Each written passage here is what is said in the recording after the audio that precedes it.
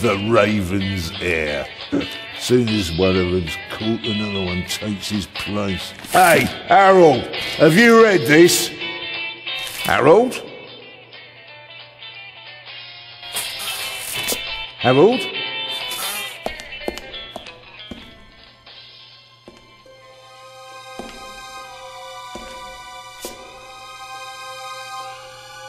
Harold? You hear me? This is no time for fun and games.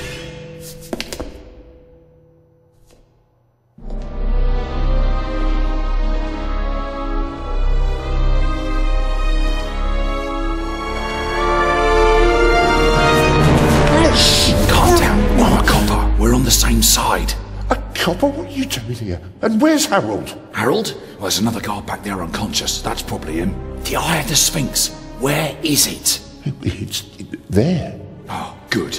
Then he hasn't got it yet. You mean the Raven's heir? Shh! Turn it off. He's gonna steal the eye. But how do you know? Doesn't matter. All that matters is that we catch him. Do you understand? Yeah, but... Do you understand? You and me, mate. We'll be heroes. All right, now, we just have to... What? Halt! Stop! You're under arrest!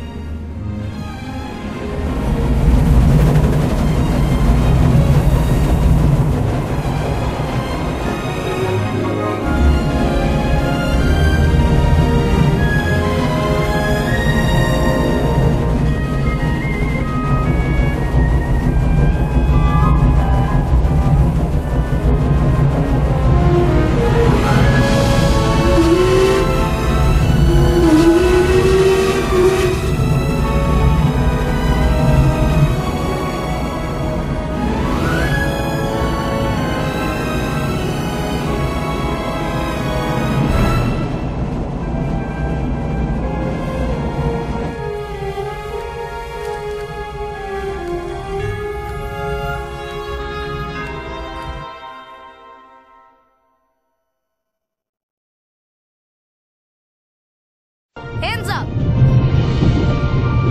I don't have time to play. I'm on duty.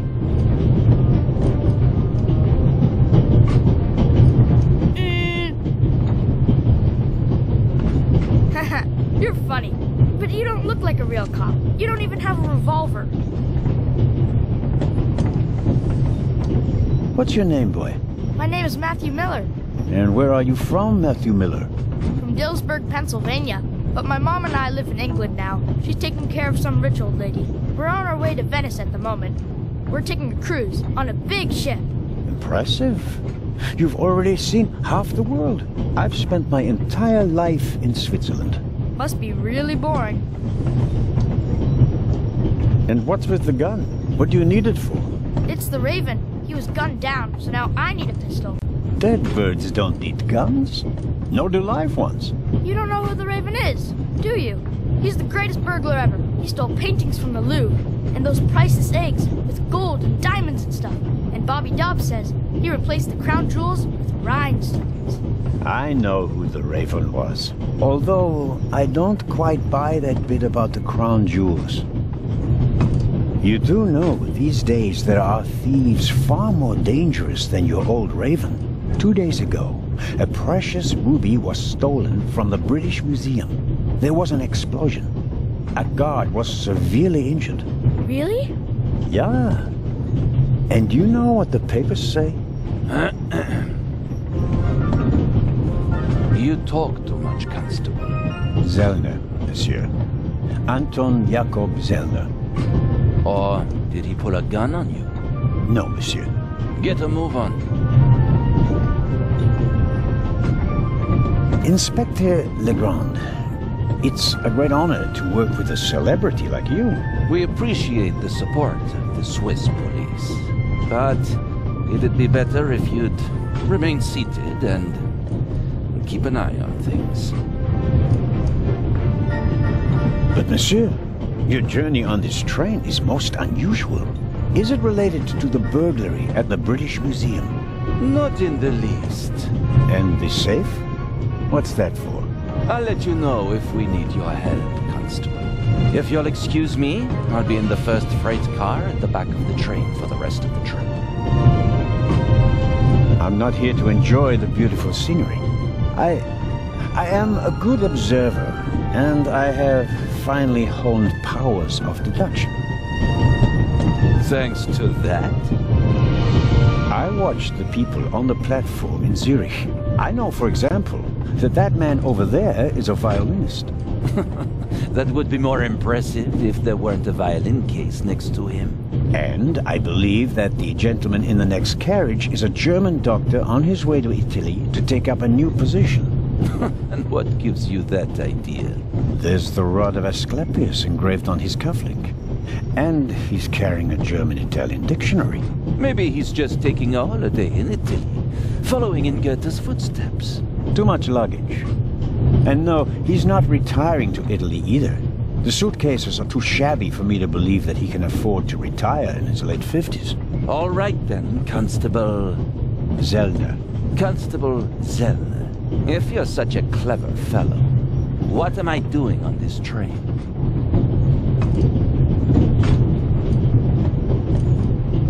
I think you're guarding something. Oh, really? And what might it be? I really couldn't say. But it must be very important. Why is that? Because you are very important. They wouldn't have assigned the case to you if it were just a trifle. Let's assume that we really are transporting something very important on this train. And let's assume that it really is my job to see that it arrives safely. Then why isn't the train crawling with police? You don't want to arouse attention. Evident, but why not? It's a trap. You've got a vivid imagination. I'll give you that. Well, that is impressive, I admit. But the fewer people involved, the better. We'll get along fine without you. You won't. Won't? Pardonnez-moi. I can help. And I will help. You're in my country, and I've been ordered to assist you. And that's exactly what I'll do, whether you like it or not. Clever and stubborn. Your commitment speaks volumes, Zarna. But this is my show, and I don't need you. Bon voyage. But how do you know?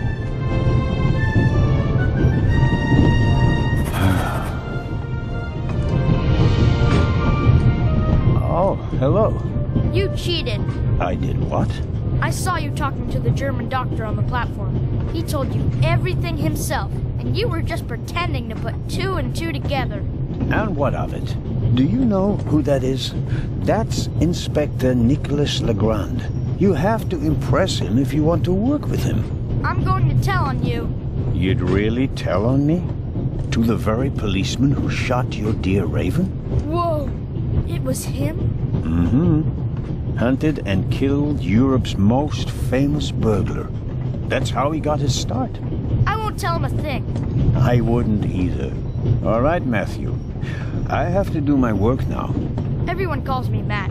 Well, except for my mom. She calls me Maddie, as if I were a little kid. Whether Legrand wants my help or not, I'll keep my eyes open. Maybe I can change his mind.